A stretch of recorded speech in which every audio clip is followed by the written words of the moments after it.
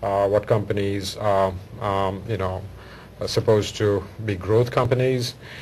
So there's a lot to read from, and investing in stock markets, I think, don't do it as a hobby, and don't do it as though it was some sort of a game. It is, it's very risky, and I think you should take a lot of advice before you open a brokerage account. And I think there is money to be made and money to be lost. So it's, I wouldn't say it's a roller coaster at all times. Medium to long term, you always have a good growth factor. It's like if you take the last 20 years and if you look at the chart patterns, there's always been a handsome return long term. If you're looking to speculate on a day-to-day basis, I suggest if you are not a professional, please don't do it. Right. Very good. Now, we're going to touch on obviously the Islamic stock exchange and stuff, but just wanted to ask you, I mean, we've had some callers as well asking, why do they need an Islamic stock exchange when you have something called like the Halal Dow Jones and all these indices? Sharia and also the brokers. Can the brokers advise you which share is Sharia compliant? Or? Okay.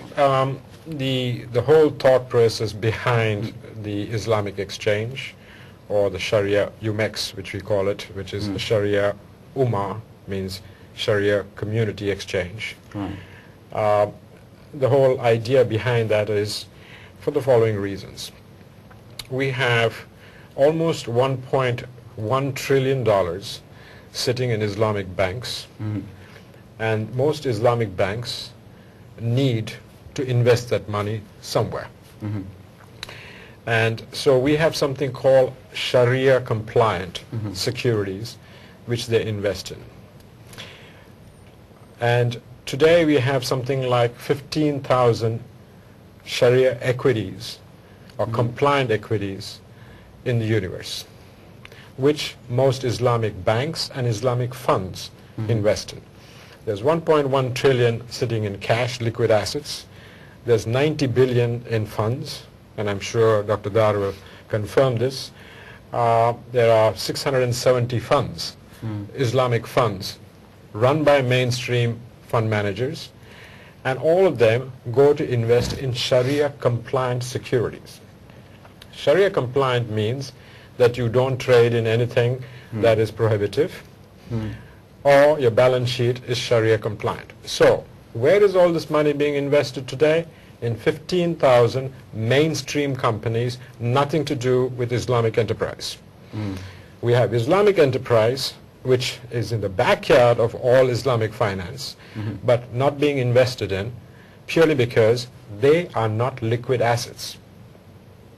So Islamic enterprise, for example, you take the pizza chain here in the UK doing very well, which is a halal pizza chain. They need expansion money. They can't tap any money from the banks. So we're suggesting that there is enough Islamic enterprise in the world that needs a platform where people can invest in those Islamic enterprises. So why not have an Islamic exchange promoting Islamic enterprises? Now let's talk about Islamic enterprises. You have 1.6 billion Muslims, larger than the population of China, larger than the population of India. And you have these two markets are considered the most dynamic markets in the world because they're population driven. In fact, halal and Islam has the largest population of any community, and we have almost 50% of the Islamic population below the age of 35. Now that is a dynamic society. I take 1.6 billion people. I take myself, which I'm not a Muslim, and I'm a non-Muslim, and like me, I eat indirectly a lot of halal food. Like me, there are another billion people who are eating halal food. So you take 2.6 billion people on the planet and you spend $1 a day. And you multiply that by 365 days. And that runs into trillions. which is a dynamic market where the entire mainstream, including our own brothers who run pots of Islamic finance, are not investing in Islamic enterprise. And I have seen this whole, and being a non-Muslim, I said something is wrong here. Why don't we initiate an exchange where we bring Islamic enterprises, successful enterprises, to the marketplace where we can get mainstream people to invest and non-mainstream people like Islamic funds to invest in their own backyard. That is the whole reason to create the Islamic exchange, because it's very easy for Islamic banks to say, oh, those are illiquid assets. So we are creating a platform for liquid assets. Okay, excellent. And on that note, we actually have a caller on the line, so we're just going to take a question from the caller. Assalamu alaikum, caller. Can I get your name, where you're calling from? Yeah, my name is Mansur. Okay. And I'm calling from East London. Okay, welcome on the show. Now, what's the question you have for our guests? Yeah, brother, I mean, I'm into the stock market myself. I just wanted to know, I didn't catch on what you guys were talking about, the shares and that, but, you know, like Lloyd, would that, I mean, is that Lloyd's the bank. all right to buy shares? The bank, Lloyd's Bank. Yes. Okay. Can I buy shares in that or not? Right. Okay, I'll put that question forward to our guests.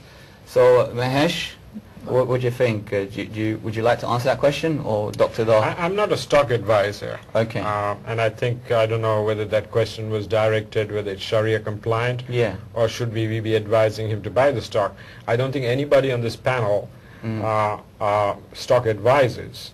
But from a Sharia compliant point of view, I think Dr. Dar should answer that question. Yeah. Basically, this question is about investing in financial services companies. I wouldn't refer to Lloyd's. No, this can be any bank.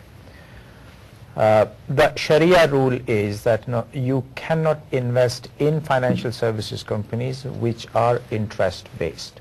Whether this is Lloyd's, Barclays, or any other financial institution which is interest-based, as a matter of principle, because these companies are interest-based, so from Sharia viewpoint, it is not permissible for Sharia-sensitive investors to invest in such companies.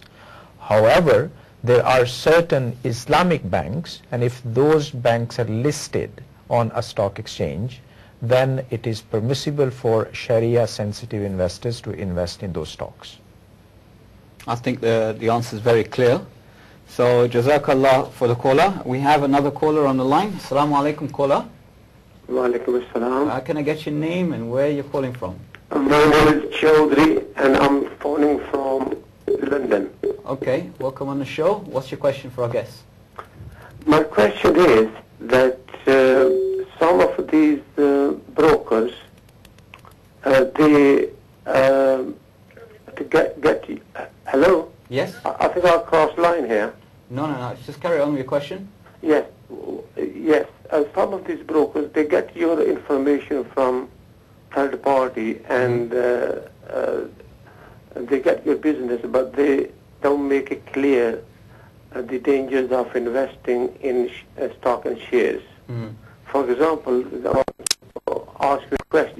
My question is, I have a situation where I told my broker to sell my shares before the stock market opened, right, on a certain price.